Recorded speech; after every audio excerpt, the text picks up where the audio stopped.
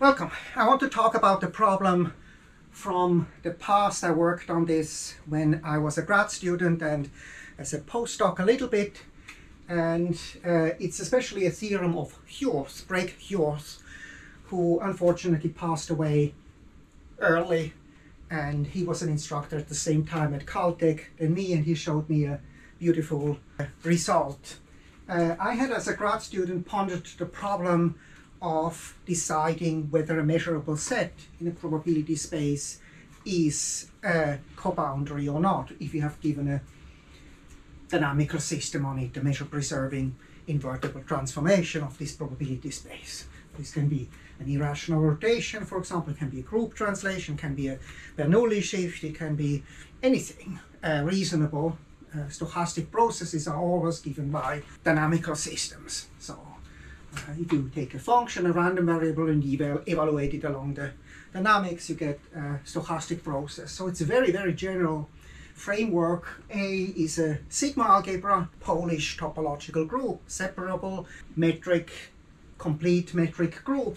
And we have the addition is just a symmetric difference, Boolean addition. So A plus A, this is also written plus A, delta A plus A is always 0, and 0 is the empty set. And you can ask yourself now, you have a derivative. If you have a dynamics, you have a derivative, you take the difference between TA minus A. Minus is the same than plus in a Boolean algebra. So what we have is actually TA inverse, which is TA plus A. So that these are the coboundaries. This has a derivative, like the exterior derivative. So we have the coboundaries and we have the cocycles. And the A, that's the measurable sets, are the cocycles, and we have coboundaries, and you can ask yourself, what is this first cohomology group? So I wondered, as a grad student, it's always fun to think about problems which are natural. It's a very natural problem. What is this first cohomology group? It turns out this has been studied in the 60s, especially by Russian mathematicians like Kirillov. It's a problem, cohomology of dynamical systems, which has its roots early on. Hilbert has mentioned it in his fifth problem. For Neumann pondered it. So there are many places where this cohomology problem appears, but this is kind of a particularly simple problem, which for me appeared in the context of Lyapunov exponents. If you have a hyperbolic situation, you have a stable and unstable manifold, and you want to destroy that, you want to kind of perturb the system so that the Lyapunov exponents are 0. And what you do, of course, you kind of just, if the stable and unstable directions are close together, you just merge them. Kind of you flip around, you flip from the stable to the unstable, you make that. But even experts make this wrong. If you do that, you don't get necessarily kill Lyapunov exponents. So what happens is, I studied this in '91 in a paper, when do you have really discontinuities of Lyapunov exponents? How do you destroy Lyapunov exponents? Then this a coboundary problem matters. This is a theorem of Stepin, another Russian mathematician, T cross A. If this is ergodic, if and only if this is not a coboundary. A has the cardinality of the continuum.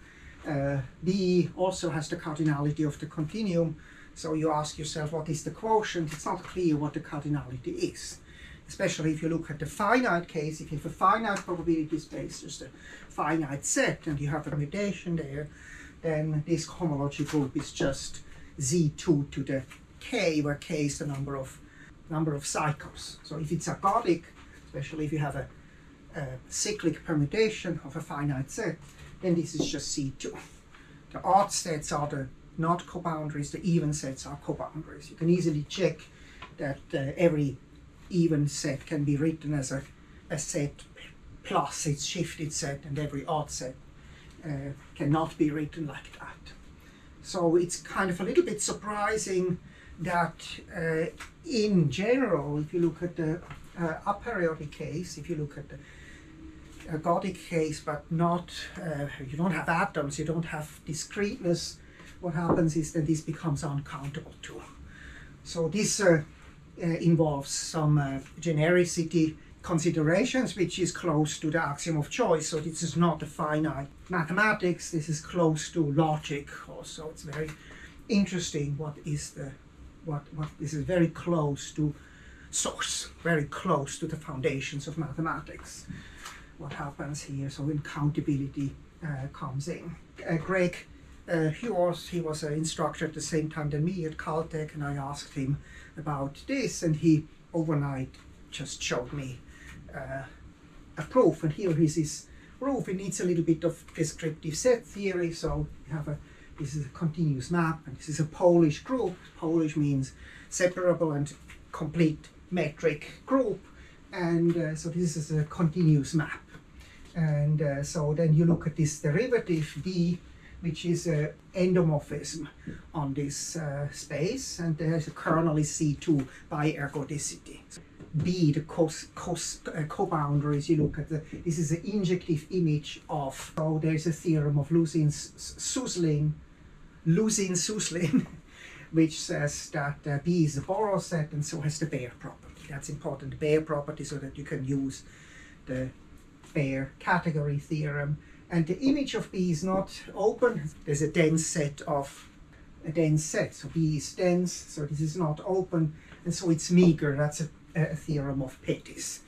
And then because you have the equivalence relations, which is meager, then also there are uncountably many equivalence classes.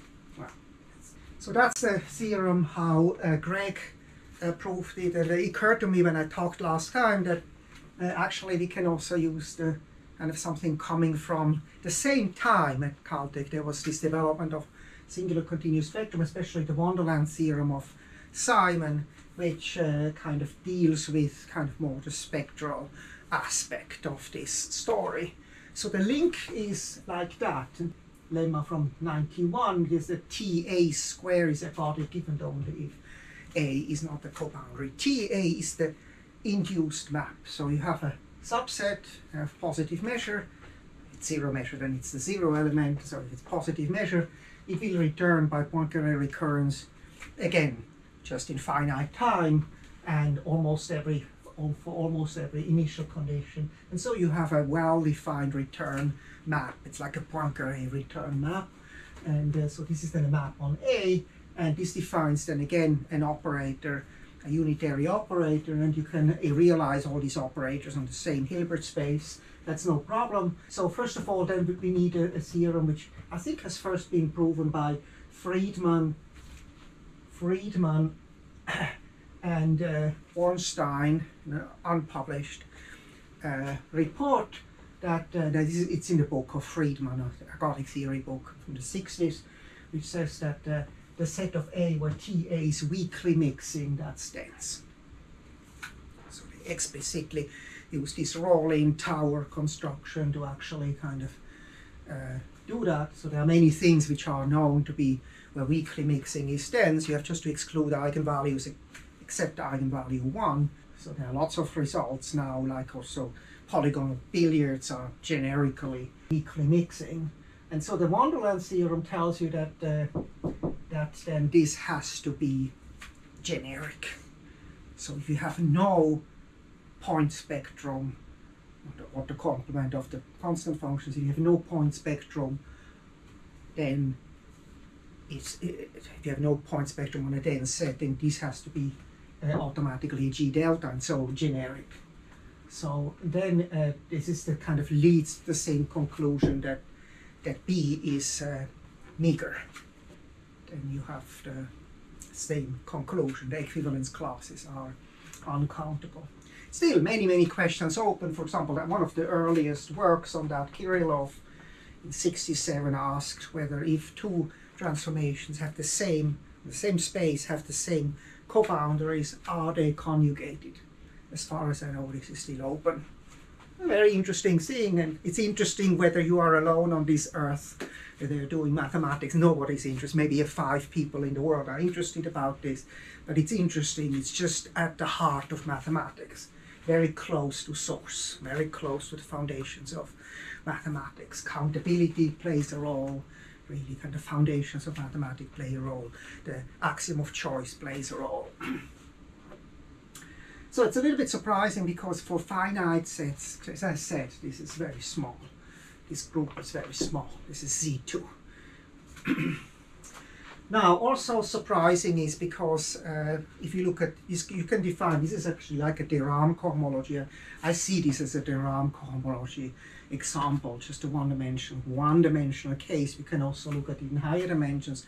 If you have D commuting transformations, you can define a de Rham cohomology. It turns out this de Rham cohomology is equivalent to a simplicial cohomology, which is kind of a group cohomology of Eilenberg-MacLane, and it's also equivalent to another cohomology of equivalence relation cohomology by Feldman-Moore. So there are three cohomologies which are equivalent, and the higher cohomologies are all trivial.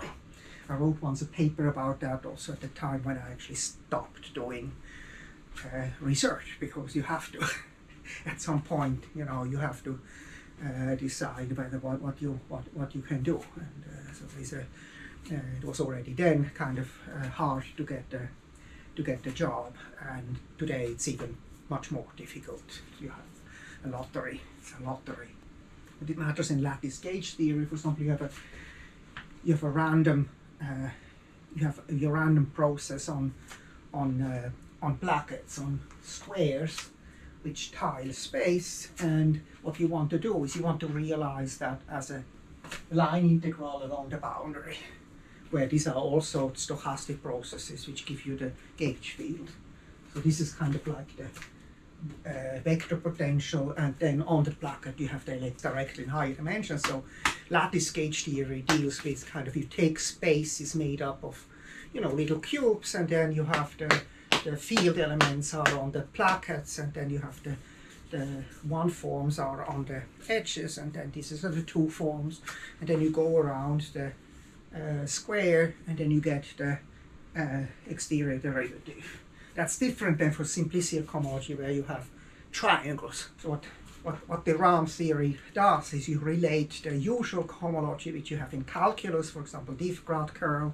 You have this qx minus py, for example, or you have the curl or the divergence, which are all related to cubes. And then you have simplicial cohomology, which deals with tetrahedra, and this can be related. You can relate this with this by a chain homotopy. That's what de Rham did, the genius of de Rham. And this is also works in this ergodic setup, that you have an equivalence between the cohomology, which is kind of based on, you know, kind of discretization of de Rham, and the discretization which you have from the simplicial setup. But they are, all these cohomology groups are trivial.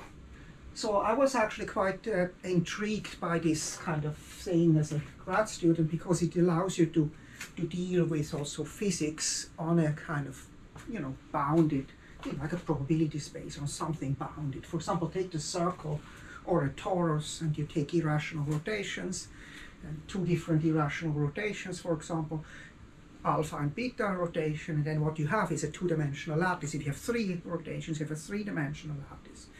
And free means that the alpha, beta, gamma do not satisfy any conditions, you know, rationality condition, and then you have a three-dimensional lattice within the circle, right? Which is kind of really cool. So you have a circle, and then you have x, then you have tx, then you have sx, and maybe you have ux. You have three different things. You have actually a three-dimensional lattice there, and then you can take, if you take a function here,